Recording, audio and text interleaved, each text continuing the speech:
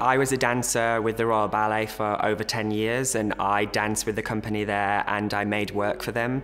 And about 3 years ago now, I left to be a freelance choreographer, and since then I've been working in a lot of different areas, but my sort of main passion is adapting novels into dance pieces or ballets. Last year I made 1984, which is a full-length ballet production of George Orwell's 1984 with Northern Ballet.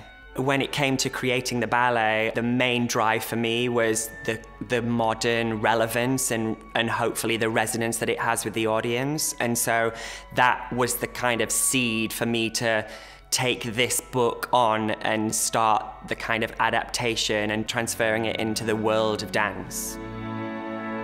If I had to sum up my work in 3 words, I would hope that it would be reflective, relevant, and modern.